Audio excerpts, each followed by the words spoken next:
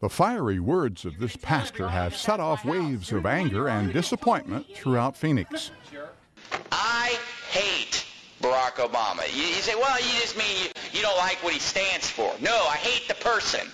Oh, wait, you mean you just don't like his policies. No, I hate him.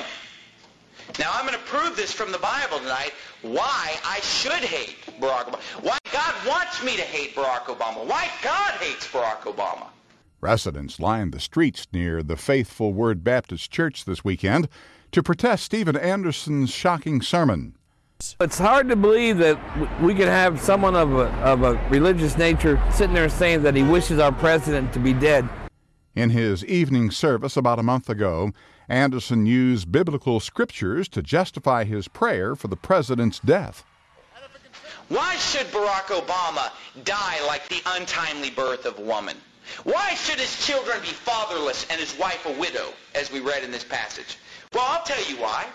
Because since Barack Obama thinks it's okay to use a salty solution, right, to abort the unborn, because that's how abortions are done, my friend, and the embryo melts like a snail. And I'd like to see Barack Obama melt like a snail. This man owns a business next door to the Faithful Word Church. He's one of dozens who has personally confronted Anderson about his controversial position. Why should we take it upon ourselves to wish anyone that they should be killed or die? Anderson's sermon isn't the first time anti-abortion activists have spoken out against President Obama and pro-choice lawmakers. Back in July, a group gathered near the Supreme Court to voice their opposition to the president's nomination of Sonia Sotomayor to the nation's highest court. They argued that Judge Sotomayor would uphold Roe v. Wade, the 36-year-old case that made abortion legal.